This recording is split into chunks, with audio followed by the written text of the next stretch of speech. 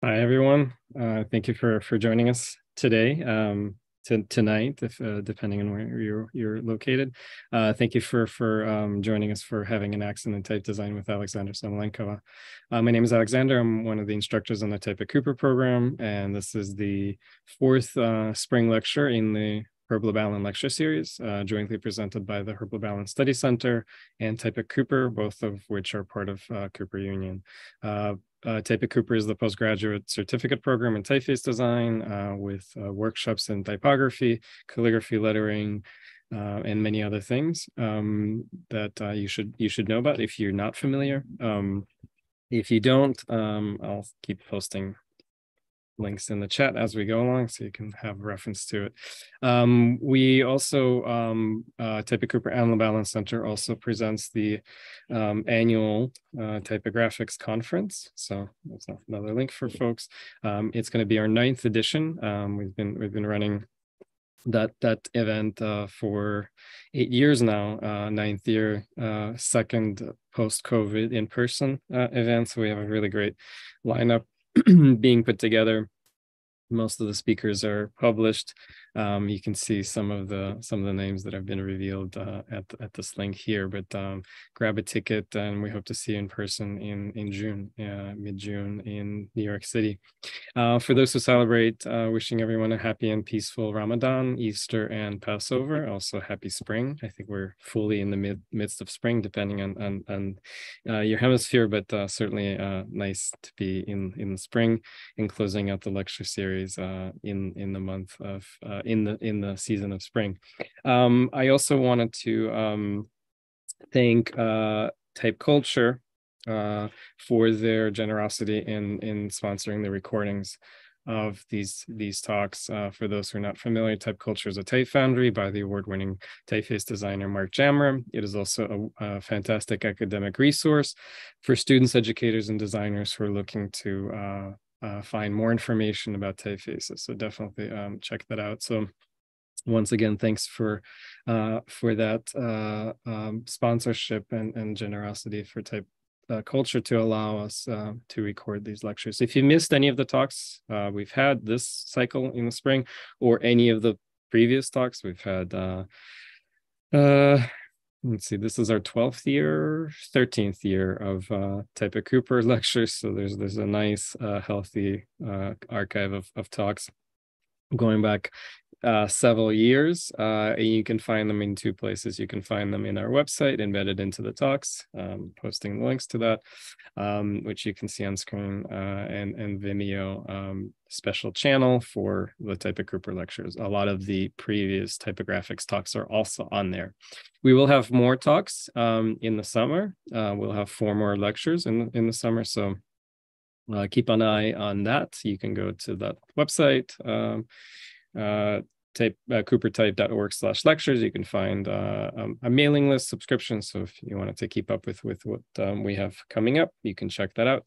And also keep an eye on social media. We tend to advertise a lot through newsletters and through social media. So that is going to be public as soon as we have the final lineup for the summer put together. So soon you will have 4 more lectures. So we look forward to seeing you there. Now it is my absolute pleasure to introduce today's presenter.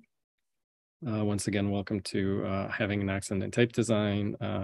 Aleksandra Samuļenkova, who's joining us today, is a Latvian-born type designer who's based in the Netherlands. She studied visual communications in Riga and Berlin and graduated from the TypeMedia program in KABK in The Hague. Aleksandra designs for Latin, Cyrillics, and occasionally Greek. She consults on the former 2 scripts. She's known for her award-winning Cyrillic and Greek extensions for some notable typefaces, including IBM Plex, which is on so many platforms these days, and a few other typefaces, and also her typeface Pilot, which is one of the few typefaces which has been cast in metal.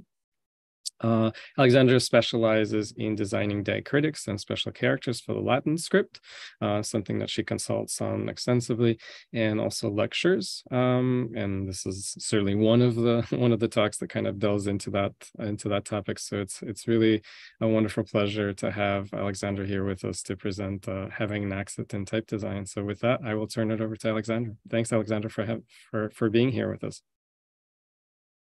Thank you very much, Sasha, for wonderful introduction, and even more so for the invitation to give a talk here. It's a great honor and great pleasure.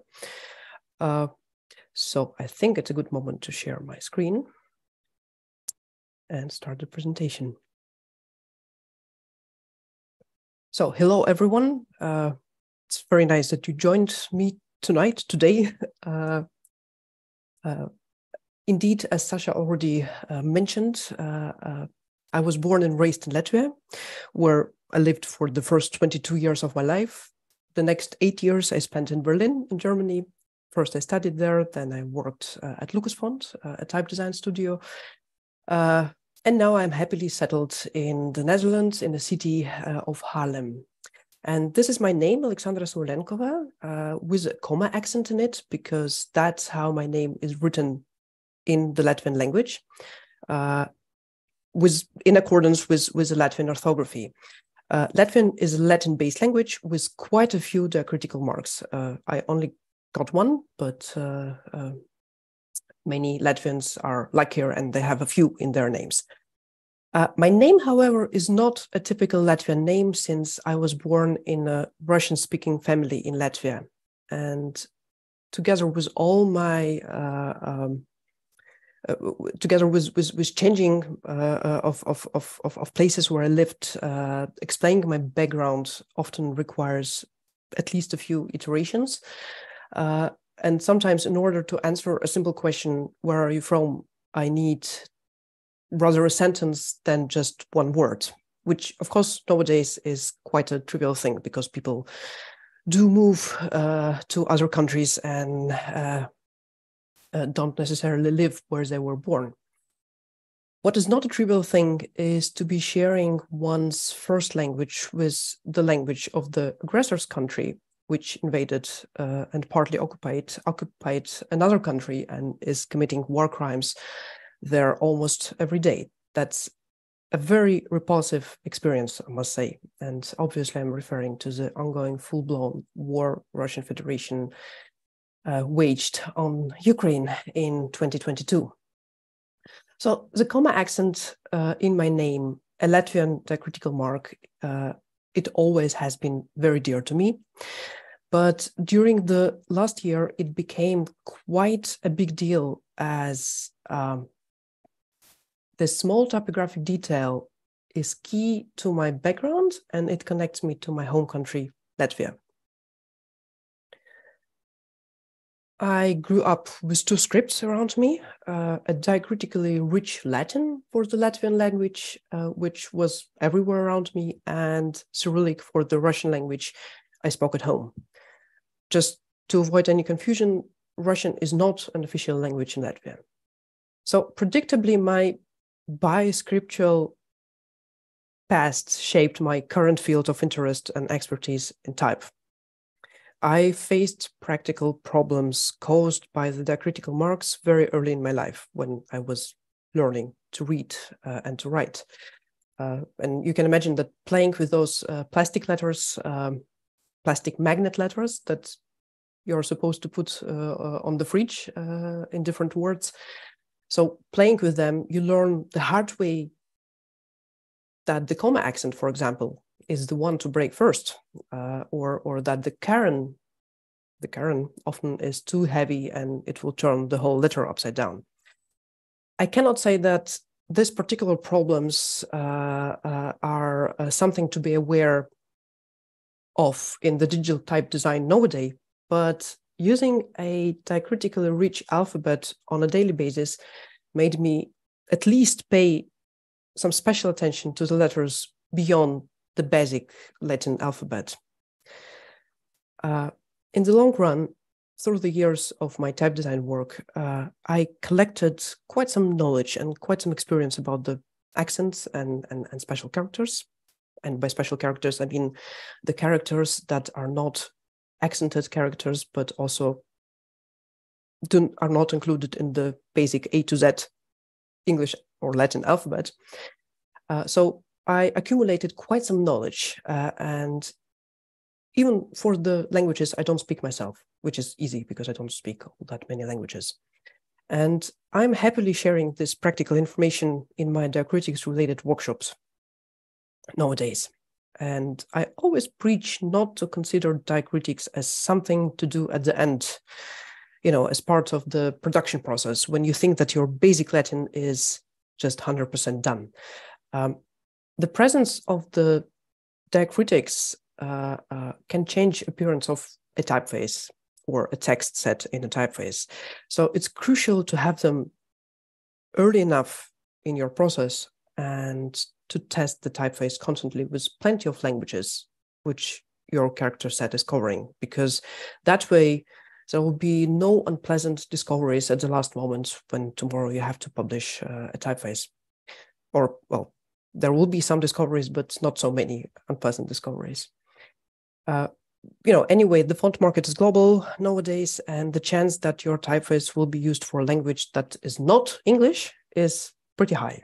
And the majority of those non-English languages do contain some of the accented letters, at least. I work a lot with the Cyrillic script as well. I consult on Cyrillic quite often, and that's how my comments usually look like. I blurred the typeface itself so that the client can stay anonymous, but the blurring is not part of the consult. I must say that it's extremely energy-consuming activity. You cannot try things out, let them stick around for a while, come back tomorrow, change your mind. Your word has to be definitive-ish. It has to be. I design also Cyrillic extensions for the existing Latin typefaces. And while I have zero legitimate reason to do so, I also design Greek sometimes. And I think the logic behind it is, in for an inch, in for a mile. If you design Cyrillic, why not design Greek? Which is very bad logic, but it works. And I believe that gives me a good perspective on the topic of being native to a script you design for. Because I'm not even nearly native to Greek, but I'm native to Cyrillic, and that's how I know what a native designer feels seeing their script treated by a non-native colleague. And I also know how it feels to be that non-native colleague butchering someone else's script. So perhaps that's why I'm so occupied with the problematics of being native versus having an accent, or being native and having an accent in type design specifically. Being native to a script, an alphabet, or even a single letter doesn't mean that you are not designing them with a certain accent. It's very likely that such an accent is not only your individual view on the subject, it probably reflects typographic culture you grew in, the things you have seen as a child. And yeah, the answer, what is nativeness, nativity in the context of type design, also needs an answer. And my answer is, well, the obvious answer is that being native to a script or to an orthography means to be born and raised in the culture that uses that script or orthography. But how do you benefit from it as a type designer? And my answer is very straightforward. I think that you benefit, your benefits of being raised with a particular script in your environment is simply to have been exposed to a huge number of instances of that script. In other words, you have seen the letters of your writing system infinitely many times, printed, handwritten, handmade, carved in stone, embroidered, old, modern, professionally executed, amateur made. You have seen it all. And perhaps that exposure has to happen when you're learning the concept of reading and writing in general, but I'm not sure about that. It's also out of my competence. It's just my guess about what nativeness in type design is. So having that luggage, which you might not be even conscious about that you have it, it doesn't make you a typographic expert of your script. We still have to learn about type design and peculiarities of your own script consciously as any non-native designers would do as well. But still, that storage room of images that we acquired while growing up with a script will definitely help us to make typographic choices efficiently and quickly. I think that will help us more easily orient in typographic contexts. For example, we'll immediately catch historical, socio-political, stylistic references reflected in a piece of type. And one can probably say that it is impossible not to be native to the Latin script nowadays, at least to some extent. Since here is a good chance that you will be intensely exposed to Latin, even if you're growing up in a different writing system. However, taking into account the immense vastness of the Latin script, even if you're an experienced type designer native to one of the Latin-based alphabets, there still will be plenty of Latin characters you might not know enough about, or sometimes it happens that you just learn about a Latin character and you never imagined that it exists. And that is your own script you're native to. So just scratching the surface, not many perfectly native to Latin type designers know that the construction of the Polish L/ or Latvian G comma accent is changing rather unpredictably in handwriting. So it's not the same diacritical marks, not the same diacritical mark as in Roman or even in italic. In handwriting, it's a third option. Well, you might know about these two particular ones if you participated in my diacritic workshops, but it's still just a drop in the huge Latin ocean. And when we are talking about nativity to, and therefore authority on a particular writing system, particular script, I'm always curious who has more authority over the characters that are shared by several languages. Just in case there is any disagreement among the native readers of these two potential cultures about how those diacritical marks should look like. And not that I know of any disagreements for the diareses, but in case there were some, whose preferences should be used as default in a font. I mean, we can always add some local alternates, but still, which ones should go as default?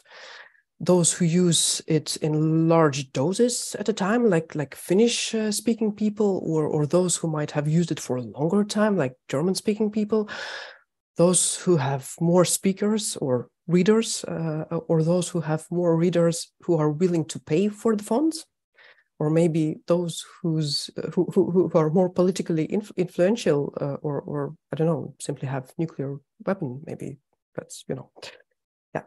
So the shape of the diareses luckily doesn't cause many disagreements, but the placement of the diareses and other dots, and not only dots, actually does. So the basic Latin alphabet proudly features one diacritical mark, and it's even arguable whether it is diacritical mark, but it's a loose part, and it plays a role of a diacritical mark anyway. So it's a dot on the I. And designers usually draft the I early in the design process. And it seems that choosing the vertical position of the dot, many of them consider many factors, but not the most crucial one, in my opinion. The vertical placement of the dot will influence the vertical position of many hundreds of other diacritical marks. You see, the acceptable vertical position of the dot on the I is not really one point, it's a range. Some designers prefer to sit higher, some prefer it to be placed closer to the X height. And position of the rest of the diacritical marks is also a range, but it's much smaller range. The diaresis can sit higher or lower, but you don't want it to sit that high. I'm pretty sure all diaresis users will agree it looks rather ridiculous. And the dot on the I might be on the high side here, but it's still kind of acceptable position. You wouldn't show it. You wouldn't laugh at it. So, for example, in German language typography, setting the diaresis visibly lower than the dot on the I is quite a common practice. In case a type designer is insisting that the dot on the I should sit so high as it does here, it's all right to set the diaresis lower and just be done with that. However, nowadays, we rarely design or use fonts that support solely one language, as it might have happened in the era of the metal fonts or in the early digital era, but nowadays the font cover many languages usually. So diaresis will have to coexist in the same alphabet with some other diacritical marks. And, those different diacritical marks better be optically aligned. And for many readers, diacritical marks that are placed inconsistently with the dot on the I is a problem. Especially those users who use a single dot accent on top of other letters than I, like Lithuanian or Polish language speakers. Single dot accent is basically the same thing as dot on the I, same shape, same size. It should be the same placement. But in case there is a discrepancy between the dot on the I and the rest of the accents, there is no good choice you can make. Whether you put that accent, single dot accent, whether you align it with a dot on the I or with the rest of the diacritical marks, it won't be good. In any case, it will be some kind of karaoke bouncing ball effect. The diacritics will kind of jump in a line of text or even in one word. And it's incredibly annoying. And imagine that all drama in one script. At the end, it's so much easier to choose the placement for the dot on the I, keeping in mind all the accent that will be dependent on that decision. And, maybe hold back a little bit on one designer's ego, urging to put the dot on the I higher than it would be comfortable for the rest of the diacritical marks. But the Greek script is at least sparing us that kind of trouble. It's one script serving one language, the modern Greek. And Greek indeed is spoken in some other places than Greece, but still it's the same language. And of course there is polytonic Greek, which features more diacritics than the modern Greek, but it's used for the ancient Greek, and that language is more or less dead, and it means there are no native readers to complain. Relatively speaking, Greek has a lot in common with both Latin and Cyrillic, which is no surprise since Greek is a common ancestor for both of them. Greek, Latin, and Cyrillic, they have the same writing and reading direction. They feature upper and lower case. There is capitalization, and there are even plenty of overlapping graphemes like alpha, A, and A in all three scripts is the same, and there are more of those. There are also some obvious differences. The Greek script generally has many open, rounded shapes with plenty of generous and asymmetric counters. And there is also, flexible vertical metrics, and the baseline is rather supple. It's not as strict as in Latin and Cyrillic. It's slightly more it's shifting more visibly, and these qualities on average make Greek look airier, more fluid, more handwritten, if you like, than Latin, and especially than Cyrillic, because Cyrillic, with abundance of the straight stems and rectangular counters, it looks very rigid, much more rigid than the Latin. Yeah, Latin is somewhere in the middle in airiness and fluidity between Cyrillic and Greek. So what happens if the character of the typeface is in conflict with the character of the script? Which one should be prioritized? In 2021, I was asked to design a Greek extension for the upright masters of Forma DGR banner, a wonderful revival of Aldo Novarese's neo-grotesque Forma by David Jonathan Ross. And you probably already see that the most obvious feature of this typeface is its outrageously tight spacing. It's very typical for, well, late 60s, 70s. And you cannot take it away, because then the character of the typeface will be also taken away. And tight spacing and the amount of the straight-sided letters in Latin, together they create a very distinctive and dense pattern of the text. Also, apertures are nicely closed, and that supports that very particular pattern. So my task was to make these features work in the Greek script, which I will remind you is often described as airy, fluid, featuring supple vertical metrics and baseline. And here I have to make a little deviation from the story, so that the further development is a little bit more clear to you.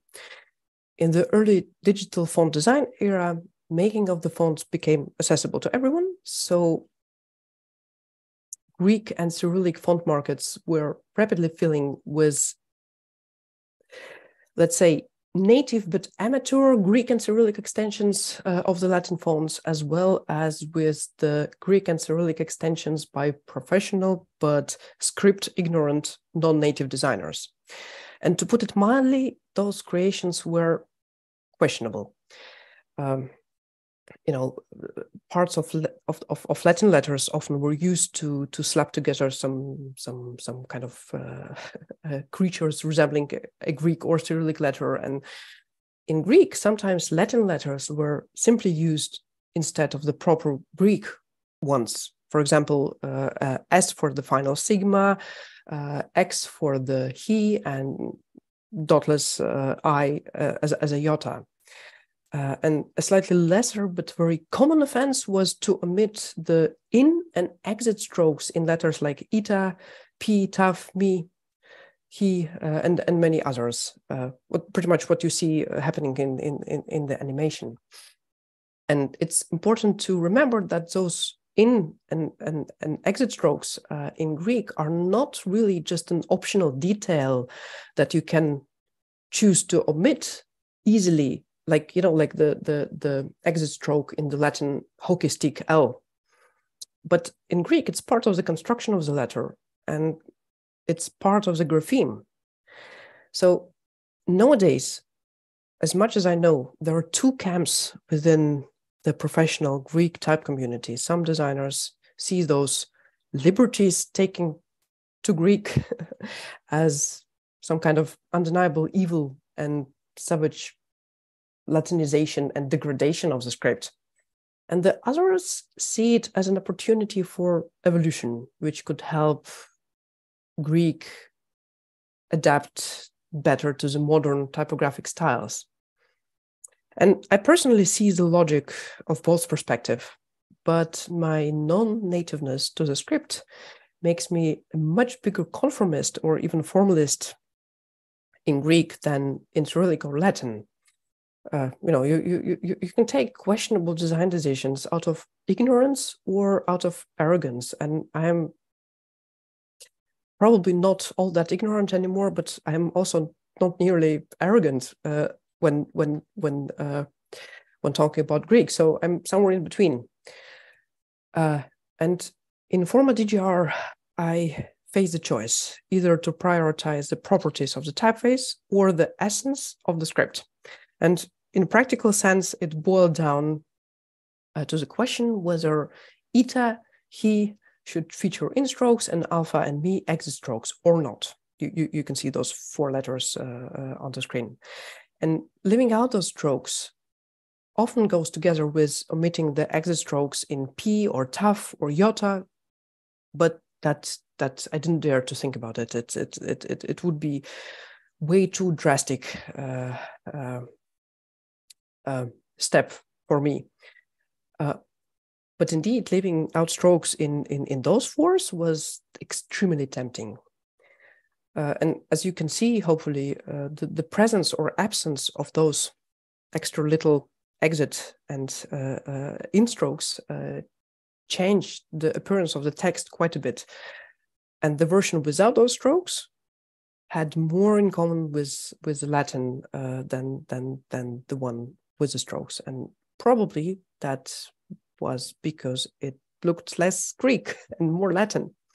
So I nearly lost my sleep over this, which is ridiculous because there are more serious problems to be worried about. But yeah, at that moment, that seemed to be the question of life. And, you know, at that moment, at that time, I was considering calling a native expert.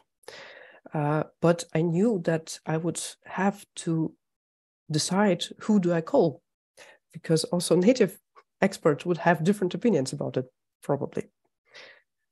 So at the end, respect for the script won, and I only sacrificed the in stroke and he. And that's how the Forma DGR Greek story ended. And I think that being not native to the script influenced my willingness to prioritize the writing system, the script more than the character of the typeface. And I cannot say I enjoyed choosing between those two, you know, the nature of the script and the spirit of the typeface. Maybe all that doubting and drama or you know, storm in a teacup, you might think, maybe it all paid off, as Forma DGR Greek got a special mention at the Granshan competition, which in my opinion has most competent and versatile jury for many scripts beyond Latin. But I have to admit that now I'm sleeping badly, wondering if I would have received that special mention if I had gone for that other option. No rest for a neurotic non-native type designer. And since we're talking about the Granshan competition, a very dear to me project, IBM Plex, got the 2nd prize for Cyrillic and Greek at Granshan as well. And I would love to think that by now everyone is familiar with this type family, but just in case you are not, IBM Plex is IBM's corporate typeface, which surprisingly is also open source, so everyone can use it for commercial or non-commercial work for free. And unlike many free fonts, this is a high quality stuff made by a wonderful team I had the honor to be part of. I worked on the first 2 scripts beyond Latin, first Cyrillic and then Greek. IBM Plex is a massive type system. There are 4 subfamilies, each consisting of 8 weights with corresponding italics. And by now, the IBM Plex Sans is covering 9 writing systems, and the count still goes on. The Latin part was developed without me, in close collaboration between IBM Executive Creative Director Mike Ebbing and Bold Monday, a Dutch type foundry. I sometimes work with them. And the official concept of IBM Plex states that IBM sees themselves as a medium between human and machine. So the keystone of IBM Plex letter shapes is the balance between the natural and the engineered. And I know that it might sound as some kind of generic typeface description, like professional yet friendly. But honestly, that human plus machine approach, in my opinion, is actually visible in IBM Plex, and it's pretty cool. So in the past, in 2017 and 2018, I drew Cyrillic for the sans, serif, and mono subfamilies, and Greek for the sans. And last year, Bold Monday approached me asking again whether I would be available to do Greek for IBM Plex serif. And I said yes at the end.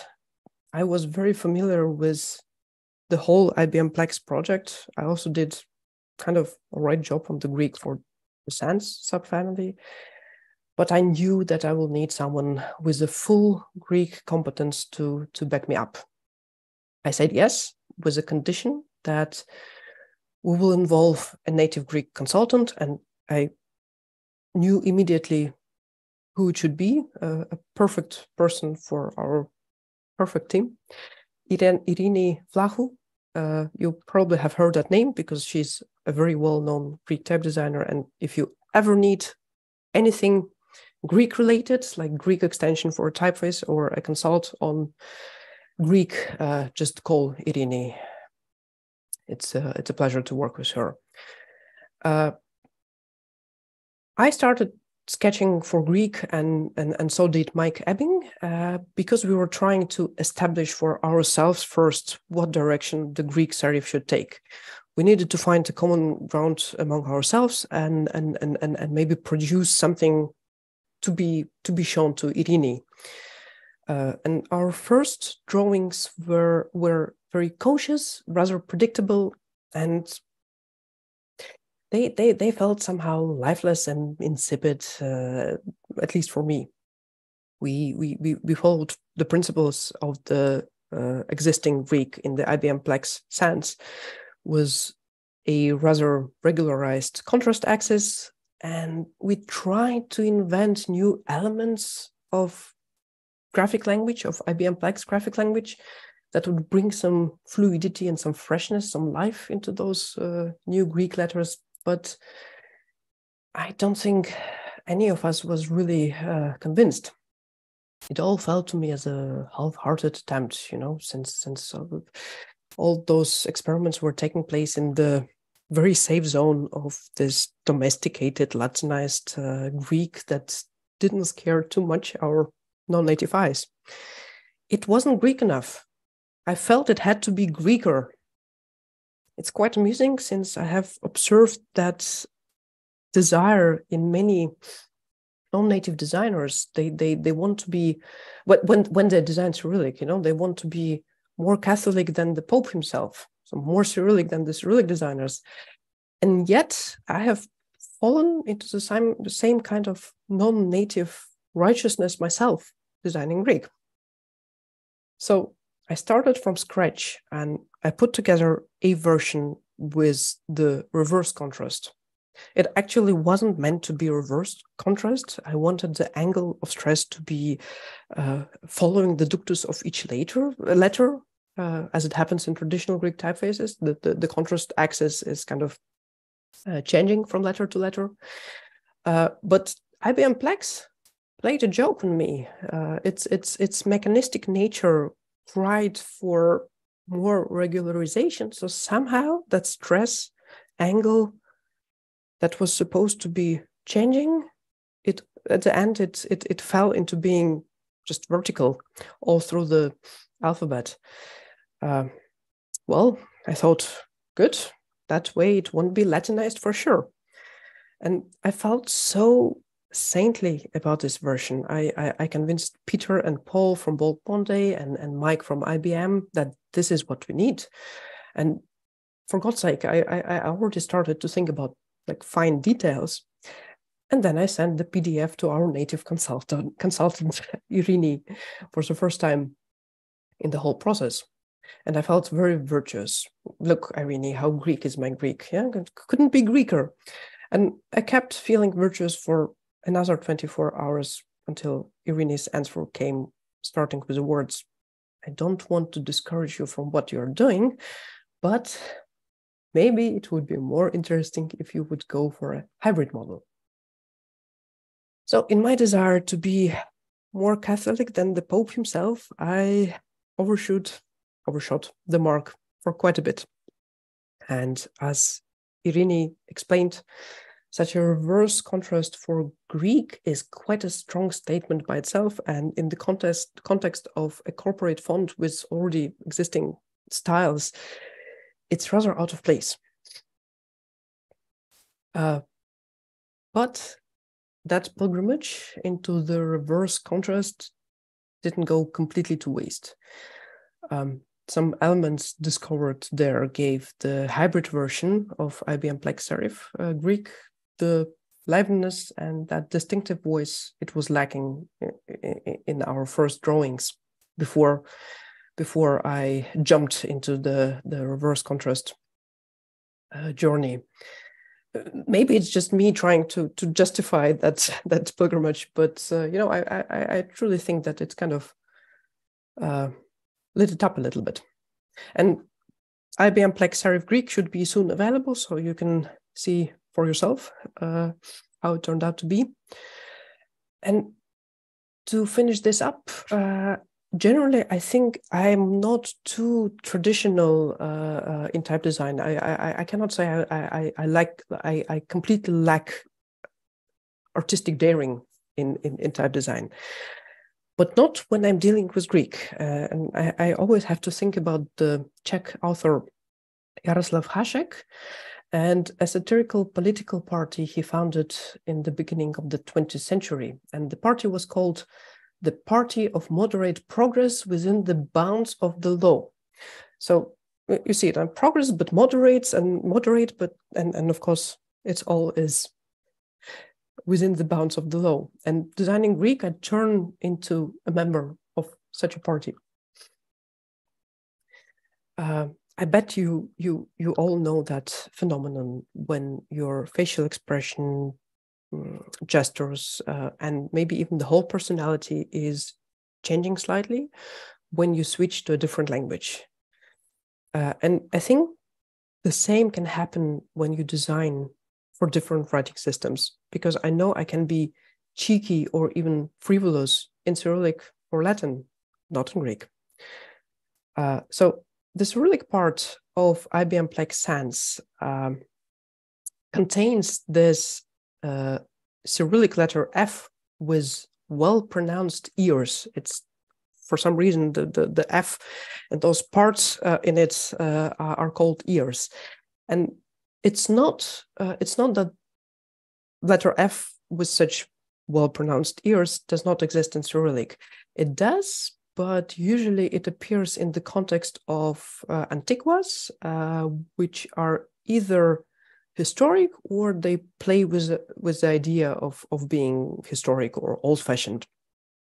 In sans serif designs, it's more common to use this kind of F construction where the round stroke just flows continuously through the middle stem.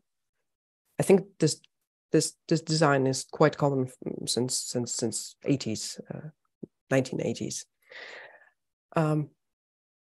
And if you desperately want to have visible ears in your sans serif F, then something more temperate and considerate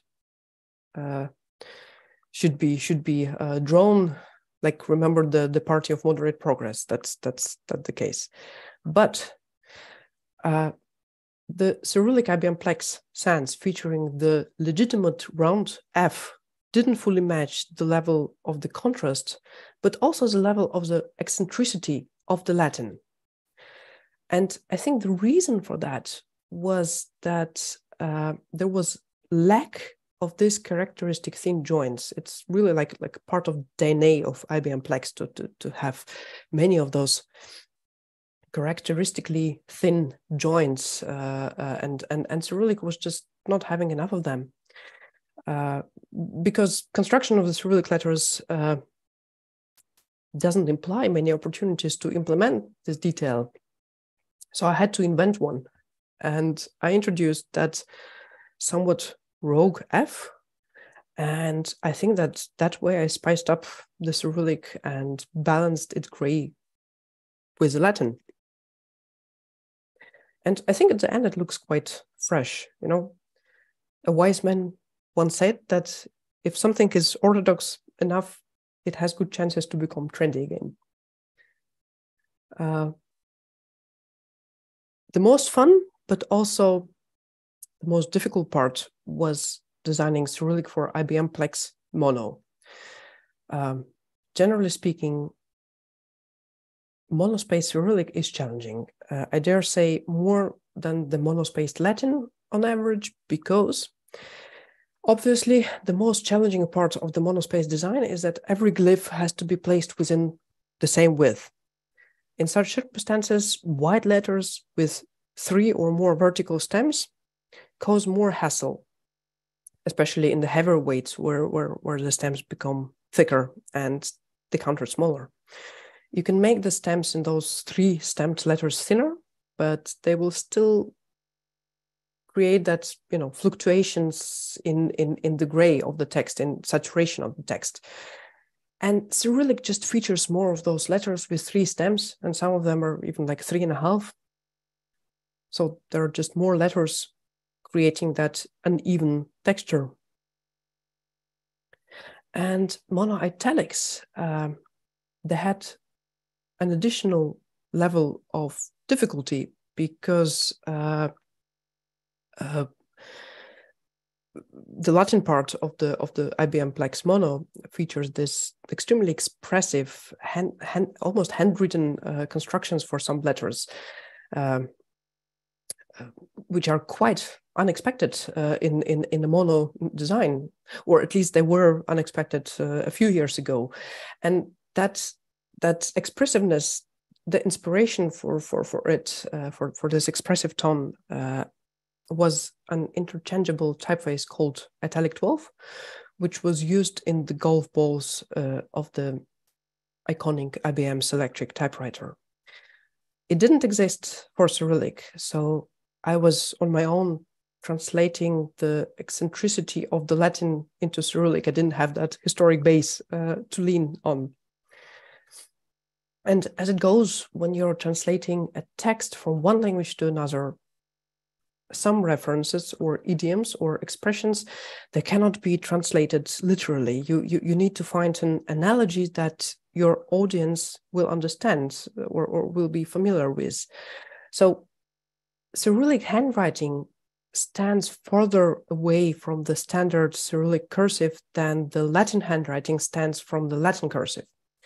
Using Cyrillic handwriting as a reference for monoitalics would be, in my opinion, even more provocative than it was in Latin. And I had to find some other means. I went for this tilde-like descending elements in Cyrillic letters ts and sh. And they are familiar for a Cyrillic reader, but again, they're usually expected in quite a different context, the context of the archaic or manneristic antiquous or serif typefaces. And I don't think that these tales were ever applied to a monospace design. But they totally make sense in mono. Rationally, they can afford being well pronounced and elaborate while using the vertical space, not the precious horizontal space, you know, that we are trying to save in the mono designs.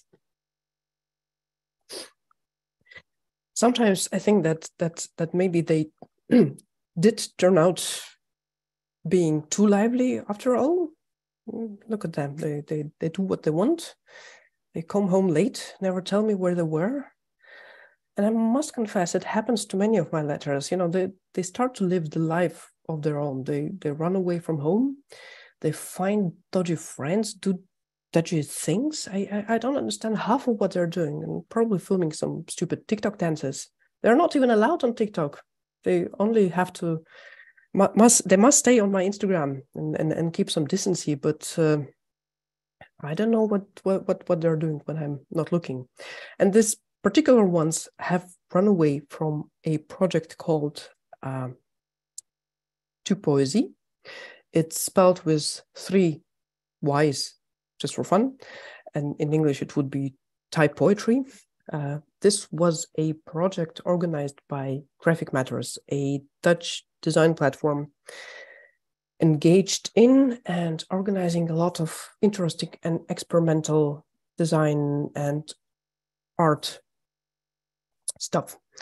And this project involved several type and lettering designers or design collectives, as well as several contemporary Dutch poets. A designer and the poet would be working together and produce a series of the poetic posters. Those posters would be then exhibited on the streets of various cities in Belgium and the Netherlands. And the whole TypePoesy project was inspired by an expressionist / Dadaist poetry book, Bezette Stad, which means occupied city, written by a Flemish author, Paul van Ostijn. So he wrote the poetry, and his colleague and friend, artist and typesetter Oscar Jespers, put the so-called rhythmical typography, that he embodied the so-called rhythmical typography Paul van Ostijn wanted for his poems. So he typeset the book. It was published in 1921, and the poems in this collection are about Antwerp, Van Ostijn's home city, which was under the German occupation during the First World War. And accidentally, I was still working on my posters a few days before Russia invaded Ukraine, and even then, I couldn't think that you know, the idea of an occupied city will become such a horrible reality so close home and so soon. That was absolutely unthinkable.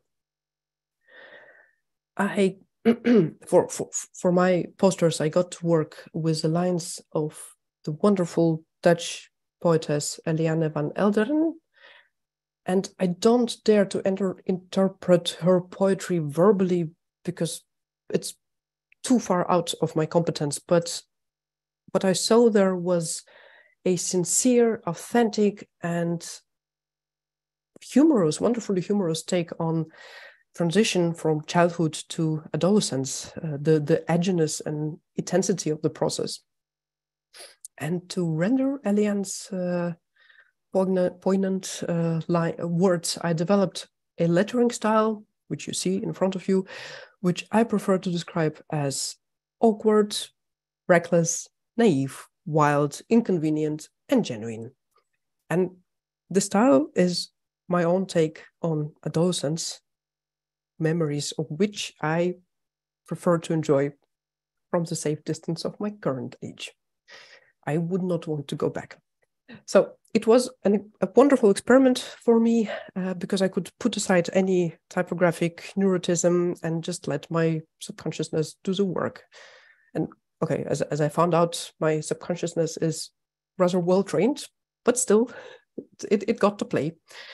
And I deliberately tried not to rationalize while I was working, but now I think that the menace of the war in the future made it more desperate than the memory of the war in the past could have done alone. There is a certain desperation, I think, there. And here are the posters in the wild. They were printed A0, quite big, And the rough translation goes, if you wait long enough, your longing will turn into doubt whether you didn't make it all up by yourself, split in 3 pieces. I also lettered another quote from another Elian's poem, and again, literally translated. It doesn't make it justice, but literally translated, it says, "Behind the power transformer on the lawn, we are exchanging our Tamagotchi for a pocket knife." And I don't have much to add to this. I think it's just brilliant. The same poster was also Riso printed very nicely, A2, in neon. And I'm a little ashamed to confess, but our curator, Dennis Alber, had to coach me quite a bit not to leave it black and white as I usually do when I can. So not that I'm allergic to color or anything, but I kind of love the maximal contrast of black and white. And I believe a few copies might be still available at the Graphic Matters online shop, just in case your wall is asking for a colorful Dutch accent. And as a wise man once said, a good piece of neon Riso-print lettering can bring more joy than a whole variable font. And talking about variable fonts, sometimes they do bring joy after all, even if they have no other use really. In 2019, Minju Ham, my friend and colleague, invited a couple of type designers to participate in a Korean typography biennale, Typoyanchi. It's just amazing that such a biennale exists. And both I and my partner, Just van Rossum, we were among those designers. We were asked to create an experimental variable font, which would be pushing the boundaries of the variable font technology. Not a proper font, really just a few letters in case pushing the boundaries went too far. So I was asked to do Cyrillic, and Yus was expected to work on Latin. And luckily it was just one word we needed to set in the font. We weren't supposed to collaborate, but so I and Just we started working on our stuff separately, and I blew off the dust from my old Drawbot Python sketch from long time ago. And the principle of that Drawbot Python script was as following. You feed a Bezier contour to that script, and the script will flatten the Bezier curve to straight segments. And those straight segments, the points where they meet, they will define an amount of points on the curve. And the shorter are the segments, the more points there will be. And the tricky part was to distribute those points evenly, and Just helped me with that back then, long time ago. And now the script would offset those newly created points in 2 directions and would connect them with a visible Bezier curve, creating some kind of a spiral. So I looked at that sketch and I thought, maybe the extreme position of that spiral could serve as extremes for a variable font. And I suspected it might be possible, but technically it was far beyond my skill. Well, I already mentioned Just van Rossum, right? So luckily I live with someone native to the Python language, and Just van Rossum is the person I meet. And I asked him whether it would be humanly possible and whether he wanted maybe to collaborate on this for the Typoyanchi project. And both answers were positive. And a few hours later, well, maybe a few days later, Just wrote a tool one could use in RoboFont. The tool generates a preview of the spiral stalks around the Bezier contour, and you can edit the contour and the spiral will react live, which is pretty cool. And it has a user's interface. And yeah, and you can see that the parameters of the spiral could be adjusted with the sliders. And I, for hours I played with that, and I was feeding it all kinds of vectors I had lying around. And accidentally, I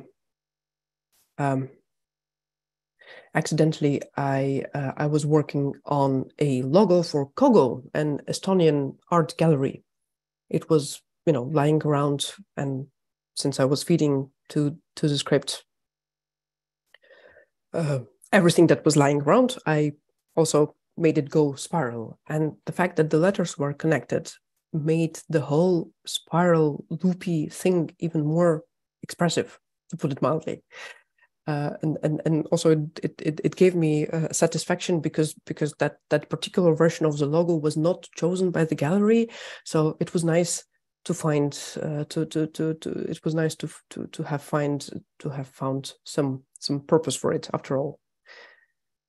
Yeah, so connected script it was, and when time came to choose the word to be set in our font, the words, one Cyrillic, one Latin, and to choose the name of the font, we pretty much independently came up with the word Liana.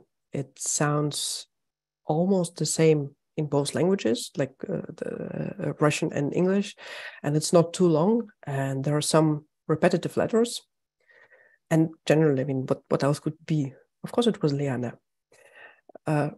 Also, that word let us reusing the letter A for both scripts, because A looks the same in Latin and Cyrillic. And in this project, saving on characters was not an important consideration. As the official description goes, these letter forms nearly suffocated their makers, who faced engineering a font with 162 masters, which at 16 megabyte is barely able to support 10 characters. Just enough to set the words Liana, Latin, English, and Liana, Cyrillic, Russian.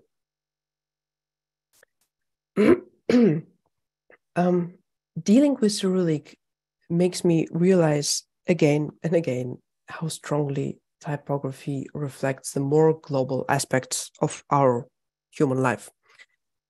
In times of big changes, of big turmoil, the importance of a language or the way the language is represented in writing often increases radically. And transition from one script to another or drastic changes in orthography often accompany big socio-political shifts. A language and idiosyncrasy of its letter shapes can become a means of expression, means of self-identification for a social group. Such idiosyncrasy sometimes becomes a means to fence off from another social group, another nation. And given that, the Cyrillic script, in my opinion, has suspiciously many instances. There is the standard Cyrillic, which is corresponding with the Russian Cyrillic preferences, and usually in global font industry, it is the one that takes the default position in a font. And the term standard is justified by the fact that it's also used by plenty other languages in countries which historically were, again, to put it mildly, strongly influenced by Russia in one of its incarnations. And I think this is quite a telling fact by itself. And then there are the local forms of Cyrillic, like Bulgarian Cyrillic, Serbian Cyrillic, Macedonian, Ukrainian Cyrillic, which features not only different construction for certain letters, but in general, those local faces of Cyrillic, they feature a slightly different attitude to the proportions and details that formally are the same across different models of the Cyrillic script. And those specific accents of the Cyrillic are way too often looked down upon by the Russian typographic school, which, in my opinion, has grown to be extremely dogmatic in the last 20 years and pretty much attempted to monopolize the expertise on Cyrillic. There are a few exceptions, luckily, but generally those various accents in Cyrillic are tolerated by the Russian school only if they know their place as local alternatives. And what is it if not a colonist approach, the typographic embodiment of the sense of imperial superiority? I'm native to the Russian language, so indeed I'm mostly used to the Russian standard Cyrillic, maybe with some local Latvian coloring, but still it's mostly Russian Cyrillic that I grew up with. However, my first and determining steps in type design were guided by the Dutch type designer Lucas de Groot in Berlin. And during my Erasmus year in Berlin, I took his class in Kunsthochschule Weißensee, and after that I did my internship at Lucas Fonts, and after that I continued working there for quite a while. So I learned type design from Lucas, obviously Latin, but also Cyrillic. And Lucas is a big fan of Cyrillic, and in particular of the Bulgarian Cyrillic. So my first conscious experience designing Cyrillic was Lucas' guidance, and he used to implement some Bulgarian solutions as the default ones, and generally he promoted Bulgarian approach. And yes, Bulgarian letter shapes were somewhat unusual to me, but Lucas' argumentation about why they work better than the Russian Cyrillic, it totally did convince me. If you're not prejudiced by the reading habit, the Bulgarian letter shapes have many benefits comparing to the Russian Cyrillic. There are more curves, more descending and ascending elements. There is more differentiation between lowercase and uppercase. Counter spaces are not as cramped as in some Cyrillic Russian Cyrillic letters. So why not Bulgarian? Also, Bulgarian shapes are not completely alien to the rest of the Cyrillic world. They're closely resembling the handwritten construction, which in Cyrillic is quite remote from the Roman or even italic or cursive construction. It's kind of a third modification of the Cyrillic script. So, I was motivated to get used to the Bulgarian Cyrillic, and so I did. And only later, familiarizing with the Russian typographic school, I learned that it's not how you do it. It's wrong, and it made me think recently that while the statement "we read best what we read most," as well as "we read most what we read best," it is definitely generally true. But there is a third possibility, maybe. We read best what we are motivated to read. And after all, there are quite a few cases when people were willing to accept drastic changes in their reading habits when they were motivated enough, despite all the previous customs and traditions. And a good illustration to this process is the implementation of the new orthographies and transition from the black letter and German-based orthography to the Roman letters with phonemic orthographies. Phonemic orthographies where for each sound there is one character. Those processes in the newly formed states in Europe after World War I. Latvia was one of them, as well as our neighbors, Estonia and Lithuania, and of course, many more European countries, including Ukraine. And such a shift didn't come easy. As you can see, for a while, the alphabet books for kids had to show all kinds of orthographies and letter styles at the same time, because children could face any of those 4 options in their life. And the alphabet book was supposed to prepare them for such a case. But it worked out, and we do use diacritics today in Latvia instead of the bulky clusters of 2, 3, 4, sometimes 5 letters that were used to represent one sound of the Latvian language in the old German-based orthography. So it is in principle possible. And even if that utopian possibility of the standard Cyrillic loosening up and agreeing to be enriched by other Cyrillic traditions existed, I think that the moment for such an opportunity might be a long time gone.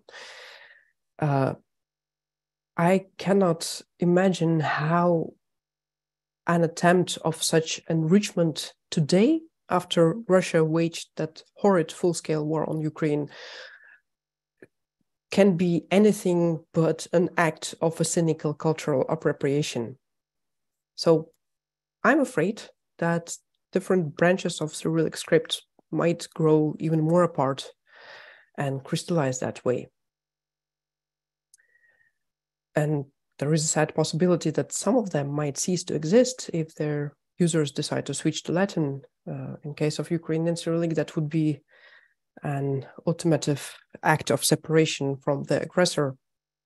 You know, anything related should be gone. And I hope it won't happen, because Cyrillic belongs to the Ukrainians as much as to any other user of the Cyrillic script. So, but okay, it's not for me to discuss. Recently, I was approached by Nadine Chanin, the CEO of I Love Typography platform, with the question whether I'd like to teach a Cyrillic course. And I agreed, feeling the full weight of the responsibility of not indoctrinating the prejudice towards the accents in Cyrillic to the potential participants, especially if it's their first acquaintance with the script. And of course, I invited native guest lecturers to give the native input on the different faces on the Cyrillic script. Botio Nikolchev for Bulgarian, Jovanna Jocic for Serbian, and Oleksiy Chekal for Ukrainian. But preparing this course and consulting on Cyrillic makes me ask myself all the time, is that particular thing I was going to correct or mark as wrong, is it actually bad and wrong, or is it my bias talking? And in my diacritical workshop, I almost don't use the concepts of right and wrong anymore, because rightness and wrongness in type design often is a highly conditional thing. And so it is about Cyrillic as well. And, you know, well-designed Cyrillic or well-designed diacritics is again rather a range than just one point, in my opinion. So those who are still listening, thank you very much. It was a pleasure, and I hope you found something useful. I will stop sharing my screen.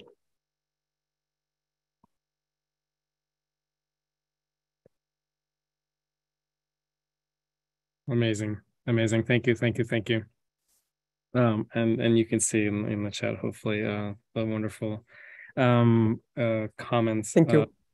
Yeah, and I really appreciate your generosity and the construction of the talk and talking about something that's quite complex and obviously super important. And you bring up a lot of the issues that I think a lot of people are struggling through, and just even thinking through. And I think even you know, kind of outside of the format of this, we talked about like a topic like this, you know, timeliness of topics like this and the appropriateness of things like this. But I appreciate that we can do talks like this, and we can talk about subject matter. And I share your sentiment about the, you know, obviously native speaker as well, and I share that space of the nativeness of Cyrillics, and I do hope that in the movement that's happening, that the language will survive, and certainly within Ukraine, that Cyrillics will continue to be used, and I think this is going to be a very trying period, because it is as you say so pointedly, like the association with Russia as kind of like the host of that script has become pretty strong. I think and the variants of Cyrillic do exist outside of it, and certainly does not just belong to them. In fact, kind of came to, when Cyrillic arrived there, it was quite a different landscape, both culturally, historically, and politically. So it's not owned by any one entity, but it certainly has become very much an imperialist mindset that has kind of shifted. Yeah. So I'm hopeful that it does stay. Yeah, I would not want to go further in the Ukrainian Cyrillic topic because it should be discussed by Ukrainian designer. But just one last thing, I think that it would be fantastic if Ukrainian Cyrillic could redefine the idea of Cyrillic, that Cyrillic would be associated with Ukraine in the first place, rather than Russia, and that would be like one of the victories that for Ukraine, that it's yeah, and I think like absolutely, yeah. And I think like what you said in terms of like what we read best, like what we are motivated to, and I think like I hope really that the motivation to read Ukrainian will stay, and I think we'll sort of I think we're seeing certainly resurrection of the influence of that, and the interest by the population. I think like the numbers have significantly risen even pre 2022. There's some questions I would love to take some maybe the first one just capturing something that was asked quite early on. I believe Nikita asked a question in terms of like the different design of the F, the Cyrillic F. I think that's in the context of what you were showing with the IBM Plex. Why didn't you use a different design for the F consisting of a single circle crossed vertically? And I think that's probably the first part of your presentation. Yeah. Why it didn't work, right? Yeah. Well, I could have, but I decided not to because I had reasons. And I had because reasons and let's say the boldness to do that. So yeah. Lucas asked a question. You mentioned varying levels of rigidity amongst the scripts you design. Do more flexible scripts invite more appropriation and/or poor design choices by non-natives? That's a good question. A good question. Unfortunately, I have no good answers to, because I think you can misinterpret both aspects, the fluidity and the rigidness, in equally badly. and indeed, Greek, in my experience, suffers from being overly boxified, and Cyrillic, it has the opposite faith. Non-native designers often try to kind of artificially add some softer corners where they don't belong. I mean, then better just do Bulgarian shapes. Those are perfectly doing what you want to do, but just don't add some random roundings here and there where they only confuse the reader. But of course, I don't want to discourage from experiment. Sometimes, non-native designers, they often actually they bring some fresh ideas into a script, and things that were considered completely wrong 10 years ago in Cyrillic. By now they have their trends, their kind of fresh accents to some typefaces. So things change also. There's another question. Grant asked, do any native Greek type designers protest when you're commissioned for Greek? Which I guess is like a much broader question too, in terms of the general premise of your talk about the native, like appropriateness of designing a language. Good question. I don't know.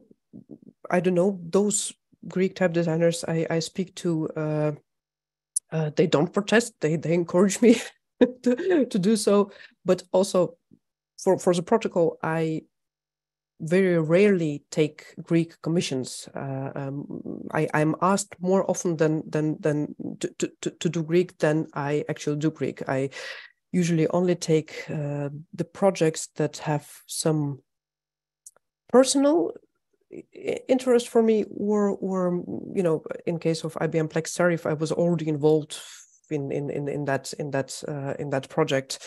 And in most cases, I redirect those requests to the Greek colleagues. And yeah, that's probably my answer.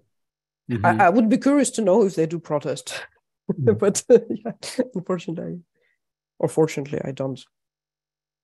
And you know, it takes me so much nerves and doubts and generally it's so much more energy consuming to design for Greek than for Latin or Cyrillic that it's just also I prefer I don't like to no I do enjoy it, but I cannot afford emotionally to design Greek all the time because it's just requires too much energy. Well, I think it's also there's the practical commercial constraints or expectations, I guess, from type design in kind of a highly globalized society in the world we live in. Is you know, thousands of glyphs and encompassing and covering languages, and so it's hard to do that without some familiarity with those languages. But certainly there's a really broad world of people who are experts and native to those scripts, and that could be, but brings up the you know,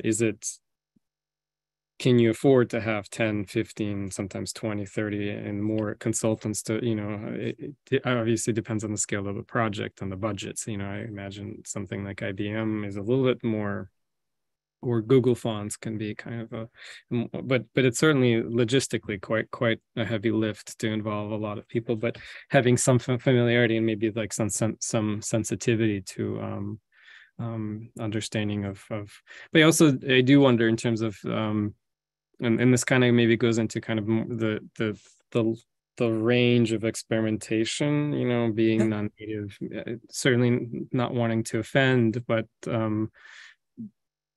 kind of introducing interesting ideas potentially formally that kind of challenge some, you know. And I think like you showed a few things like the design, like the reverse contrast that Irini kind of pushed back on, but then sort of found a way into something else. You know, do you think that something like that, the reverse contrast idea, you were able to kind of get to that just because of like that distance maybe that you have to the Greek script? You could call it a distance.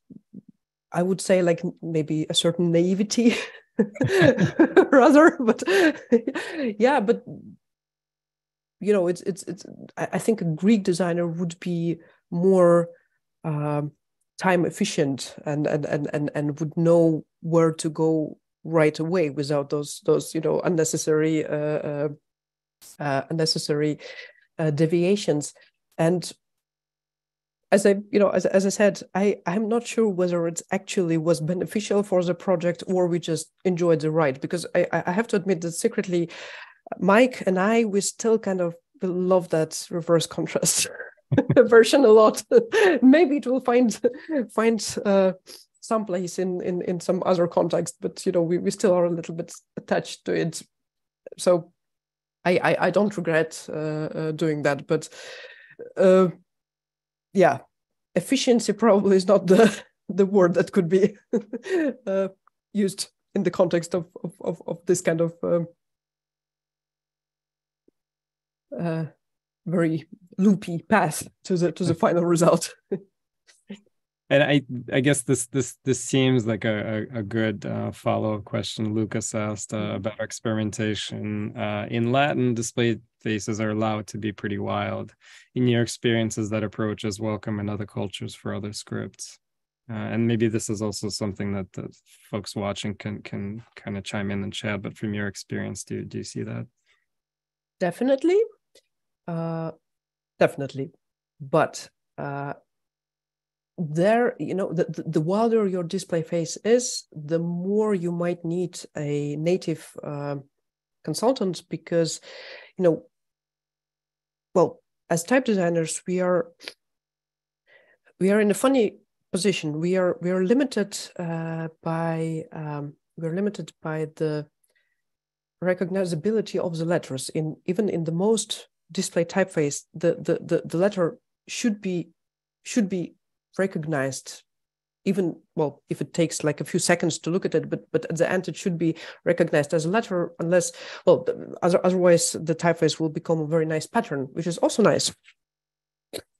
But if we want it to, it has to keep some functionality, and in very wild display cases, that question whether the letter is recognizable or not, it's very difficult to judge for a non-native reader. So that's where your native consultant is required, just to kind of to check whether it's the level of readability of that other script is adequate to to your own script, right? If you design for Latin and decide to design a Cyrillic extension for a wild display typeface, you might be able to evaluate the readability of the Latin part much better than the Cyrillic part. So it's good to get an answer from a native reader or native expert. Mm-hmm. And I think also like the accessibility and I guess access to tools, which I think is also changing quite a bit, and it's really great to see in your talk the use of drawbot and kind of Python scripting, which has enabled a lot of really great things to happen. Certainly like the space of animation, like you're seeing more and more digital display and especially like literally displaying of display typography. Yeah. Like a poster now could move, because we're seeing more and more screens where the printed space. I mean, certainly I'm more old fashioned and I do love print, and I think even the younger generation certainly kind of reconnecting with the physicality, ephemerality of it. But certainly we're subways and trains and like there's just digital displays and everything is moving, and so there's these wonderful opportunities to have things kind of it's creating kind of a completely different lens in a way too of how language, and there's a lot of really interesting subtleties that can happen. Certainly mutability of languages, in a particular absolutely shift. I think I know what you mean. And I see that too. Especially like thinking of places where there's most global societies are moving, and there's I think in most countries there's a presence of other languages, and so having that, certainly living in New York, that's very evident in places like Berlin and other big cities, but especially like from a public standpoint, being able to publish things in multiple languages and being able to do that really relatively quickly with the sensitivity to how that looks. But do you do that, like if it's a very heavy kind of expressive display thing, can you do that elegantly transfers one to the other? I mean, that's like, it seems like it's where we're going to see that and probably pretty soon, I imagine. Like the dominance kind of Latin is still pretty strong, but I think challenges to that happening all over.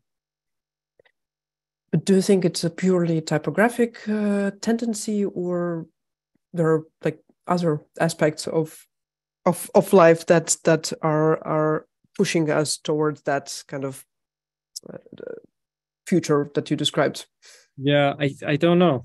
I'm curious. Like I am apprehensive and skeptical, but I do think that there's some interesting, like, I think people, I guess like I would imagine that it's like sort of people driving. And I think again, certainly even within that, like the sort of the power structures, who's making the decisions, and financially, of course, and I think Fran brings up a point in chat, like in terms of the tools being accessible, like what, who's making those tools, and who's providing those tools. I mean, I'm very happy to see a really large open source and community, and kind of a very generous community that's providing tools, but we're still not there. There's still subscriptions and certainly kind of barriers to access, and even education. Absolutely. When I was preparing this talk, I wrote that phrase that nowadays pretty much everyone is native to the Latin script, even if you're growing up in a different writing system. And then I was thinking, well, you're looking from your relatively privileged point of view, because if you're a type designer, you probably had the means to to buy a laptop, to buy a few subscriptions, and you have access to internet. So yes, in that case, you will be exposed to the Latin script for sure, but it's not always the case. But yeah. So not everyone even not everyone has means to be a type designer, and therefore to be exposed to the Latin script. Mm-hmm. Sorry, a little clumsily put thought, but no, it makes sense. Yeah, I mean, again, like that you mentioned, I think I really like the framing that you use, like the motivation part, because that there's the familiarity, but there's also like being motivated to be able to do it. There's a big difference between being able to see, read, process, and kind of be sensitive to, and the whole other level to being able to actually like draw and correct, and being able to spot certain things. That's why the learning curve for type design education is still pretty steep, and requires quite a bit of time and effort and insight and teaching. So but I am definitely optimistic, just seeing like how much more since Zoom and kind of online spaces have opened up. I think technologically, pre-COVID, the Zoom technology, I mean, obviously literally we're doing this right now, which would as advanced as technology has been, but pre-2020, pre-COVID, like it wasn't as progressed as it has now. And so now there's a lot more things that can happen. And hopefully it will be a little bit more in terms of I think we probably have maybe just time for one more question. I want to be mindful of everyone's time, but there is a question from Will Schuster. Hi, Will. Do you find that native Latin designers impose a Latin accent when experimenting with display styles in other scripts? And if so, how could they avoid that? That's an interesting question. Well, we all impose some accent to anything we do, right? So it's kind of, it's normal also. I would say also the question is whether imposing a Latin accent per se is a bad thing, and how could we avoid that? If you don't want it to be like overly Latinized, I would say we cannot become native to a script we didn't grow up with. I think, I don't know, but I think we can kind of compensate a little bit by just looking at as many instances of that script as we can. So kind of repeating what we do with our own script, but then with the other script, just look at it in all kind of situations. I sometimes open Google Maps and go through the streets, of some Greek cities or even Bulgarian cities when I want to kind of to see, and I learned that from Lucas de Groot, by the way, that you just you do that online tour through the place where a certain tradition originates, and that is one of the ways how to familiarize a little bit with the script, or even just with a language, with an alphabet, because as I mentioned, the Latin script, it contains so much. Even we are not used to call experts when we design Karen or Diresis or Macron, but maybe we should. Or maybe we should at least pay some extra attention, especially in display typefaces, by the way, because it's also it's a field where you can have much more